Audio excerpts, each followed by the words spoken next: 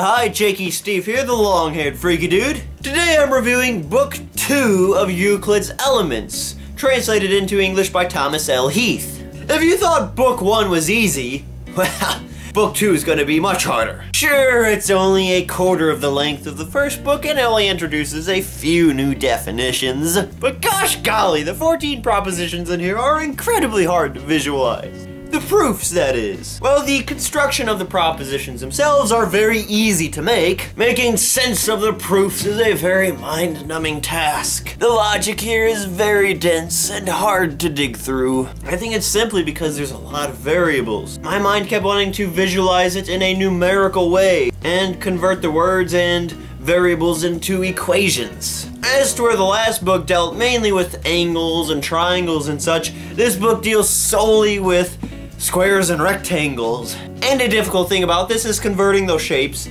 in our mind that is, into these letter variables. For example, it took me forever to gather that the meaning of a rectangle contained by two segments on the same line meant to construct a rectangle out of those two segments. In other words, segment A by segment B equals rectangle.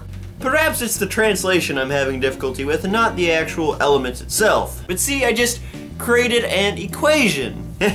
And ultimately, that's what I did with a majority of these proofs. It just helped a lot more in understanding them, and I really wish there were equations already included in here, but unfortunately, alas, they are not. I know, shame on me, but I suppose I'm finding out this late in my life that I'm a visual learner. Then again, simply drawing the figures wasn't enough. I had to convert the proofs to equations, then transcend those to the images constructed by my own hand. It was very tedious. I have no idea what you call it, but it worked. I ultimately, finally understood what these proofs were trying to get at. So while working through this book, I strongly suggest doing what works best for you, based on your own learning styles and such. You know yourself best, so devise your own plan. If you can simply read through these proofs and be able to understand them, good for you. But if not, which is probably the case, do what you can to understand them. It's what the purpose is of reading the elements. Not to just know the propositions,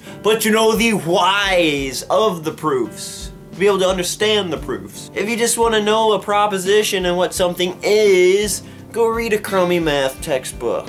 So for my general understanding of Book 2, it deals a lot with the ratios of squares and rectangles, and how they can fit into one another. I know it's not a perfect description of it, but essentially, it's like the geometric equivalent of the algebraic quadratic formula. You know, a squared plus 2 times a times b plus b squared, things like that. Essentially, we start with proving that a rectangle equals, well, a rectangle. It seems like a silly, easy proof, and it might seem unnecessary, but it actually is necessary, and ultimately builds up to the climax and conclusion of this book, which is essentially finding a square root. Before this, I didn't even know that one could find a square root mathematically, without guessing, that is. I was never taught how to find the square root in school other than to guess, you know, like, is it too high, is it too low? Good, go in the middle. Is that too high, is that too low? Go in the middle again, you know, guesswork. This is an actual proof to get to the square root. How exciting is that? And of course it doesn't outright say it. That would be too easy. But ultimately that's what it's getting at. And once again, these can't always be translated into perfect insert number equations. So I suppose that might be part of the reason why we weren't taught it. So again, this is a book dealing with plane geometry, much like Book 1, but more algebraic in nature. And much more brain melting. Allow yourself some time with this one, my friends. So, my questions to you are, what helped you out in working through and understanding these proofs? This is what helped me out, constructing each one and writing down a summary of the proof. It was very complicated, but ultimately it got through my mind. And what proofs in Book 2 are applied in today's world? Well, my friends, I thank you for watching this book review. If you like it, be sure to hit that awesome thumbs up button down below. And if you want to see reviews of Euclid's other books as I read through them, or reviews of other books in general, or cooking tutorials, then might I suggest checking out my channel and hitting the subscribe button. And if reading books like this are your cup of tea, it's empty. Oh, man. Then might I suggest taking the Great Books Challenge? I'm sure it's something you would love to do. If you watched this far into the video, I know it is something you'll love to do. Well, I'm Jake Stief, the long-haired freaky dude. Thank you for watching. See you in the next video.